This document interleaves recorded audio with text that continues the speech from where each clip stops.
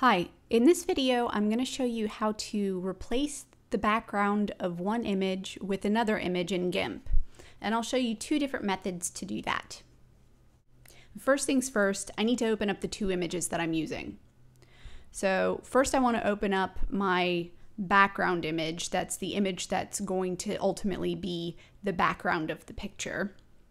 So to do that, I'll go to File, Open. I know it's on my desktop, so I'll go to Desktop. And I'll choose this lovely painting here. Now to open the foreground of this picture, I'll go to File, Open as Layers, and I'll choose this lovely image.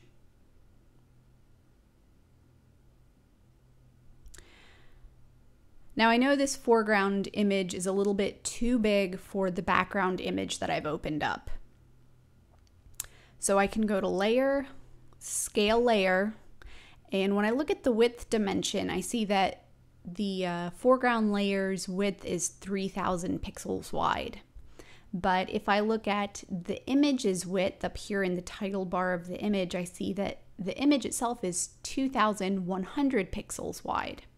And the image is going to be the width and height of the first image that you open. So I know the background layer is 2100 pixels wide.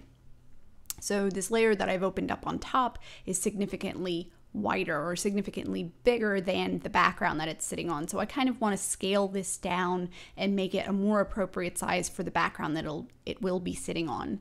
So I'm just going to choose 2100 for the width here. And when I put my cursor in the height field, the height will automatically update to the correct height. And it does that because these two dimensions are locked together. If you click this button and unlock it before you change any of the values, the height won't update to match the width. So you want to make sure that these two values are locked together. Okay, now I'm going to click Scale, and GIMP will scale down this top layer here to better match the bottom layer. You can see that there's a little bit of space on the top and the bottom where you can see the background layer now because they weren't both the exact same aspect ratio. So you could move around this layer if you wanted to line it up a little bit differently at this point. And once you're done moving it around, you would want to crop away any of that extra background that you can see.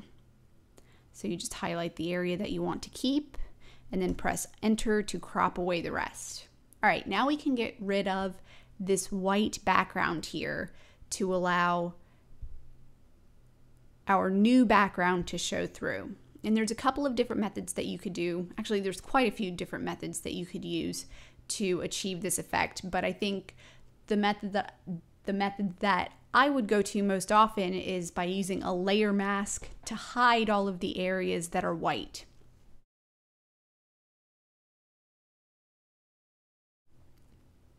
So I'll add a layer mask to this layer by right-clicking on it and choosing Add Layer Mask. I'm going to choose a white mask for now, and then I'll click Add.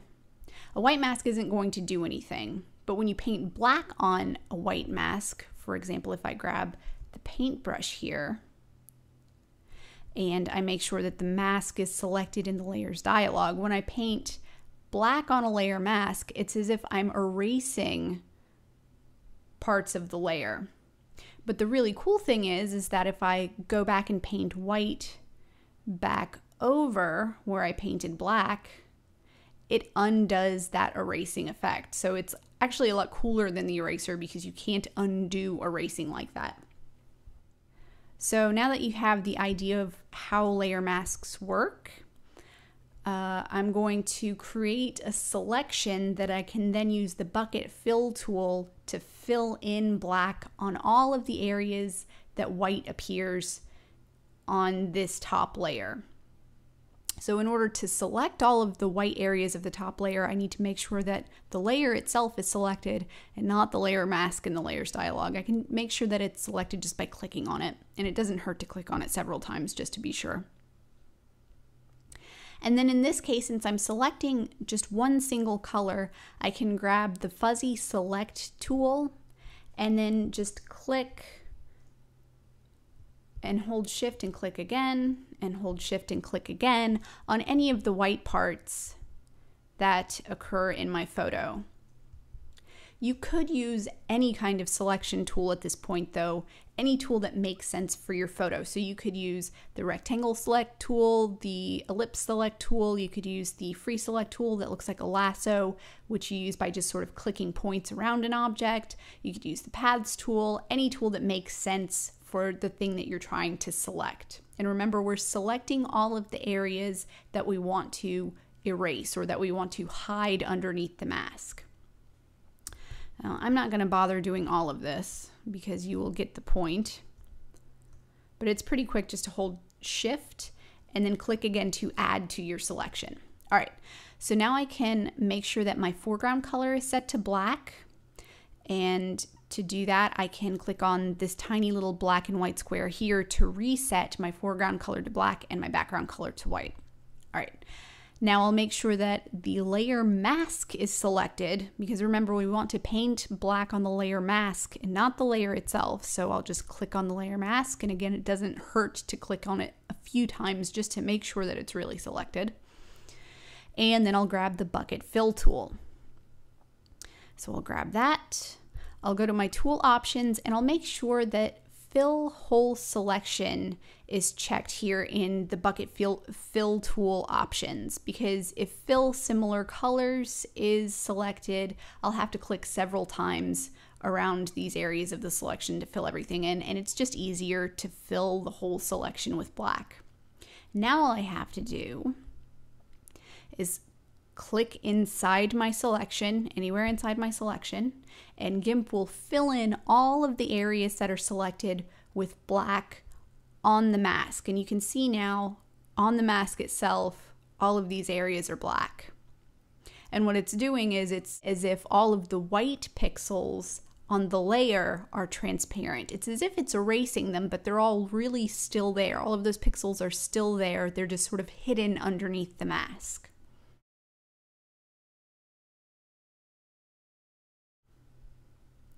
So as easy as that was, there's actually an even easier way to approach this particular photo. Because we want to change a very specific color and just one color to transparency, we can use a function called color to alpha to automatically change all of the white pixels that are in this layer to transparent pixels. So I can undo this selection by just going to select none, and I can trash this mask. I don't need it anymore. So I'll just right click on the mask and go to delete layer mask, and it's as if it was never there. Now the super easy way to make all of these white pixels transparent is to go to colors, color to alpha, and the color to alpha window will pop up. Alpha just means transparency. It doesn't really mean anything more fancy than that. So when you're changing a color to alpha, you're changing all of the pixels of a specific color in your picture into transparent pixels.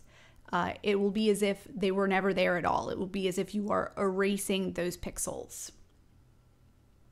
And the especially cool thing in this case is that the default setting for the color to alpha window is that it will change white into alpha. So since we want to change these white pixels into alpha anyway, we can just click OK without choosing any additional settings, and all of those white pixels will now be transparent, and you can see the new background behind these bridge framework pieces here.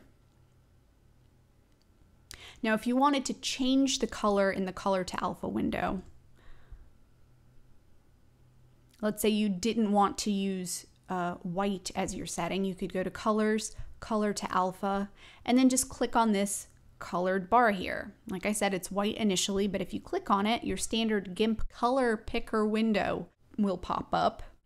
And from here, you can choose a new color to change into transparency any way you like. You can choose a color from the color picker like this. You can adjust some of its values like this. or you can enter in an HTML color code in this field here. So if I know I want it to be white, I could hit 6 Fs and hit enter and it changes it to white again. Or you can even select pixels or select a color directly from your image by using the eyedropper, and you just click on your image and the current color will change to the color that you clicked. So I can just click OK. And again, all of those pixels that were white are now transparent. You can see in my layers dialog here that those white pixels really have been erased. There isn't a way to undo that in the same way that you could undo by painting white on the layer mask. You can't really do that here. I mean, I could go to, I could hit Control Z on my keyboard and literally undo the whole effect. And I can hit Control Y to redo the whole effect, but I can't sort of paint back in any of those white pixels in the same way that I could when I was using a layer mask. But that's okay, because the whole point here was that I wanted all of those pixels gone. All right, so now that my picture is done, I can save it as a PNG or a JPEG. In this case, I think a JPEG is more appropriate. If you're still working on your picture, you should save as and then choose XCF for your file extension. That way, none of the image quality is lost, your layers are still intact, and you can come back and continue editing this layer. But in GIMP 2.8, if you want to save a file as a PNG or a JPEG or something like that, you have to export. So you'll go to File, Export, and then name your file something else so you don't write over the original file that you opened. And then I'll click Export down here. I'll choose an export quality, so I'm going to choose 100 and click Export. And now, if I open this with GIMP,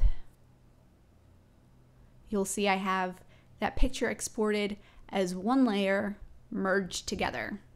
There's the whole thing. So I hope that was helpful, and if you have any questions, you can leave a comment and I'll try to get right back to you.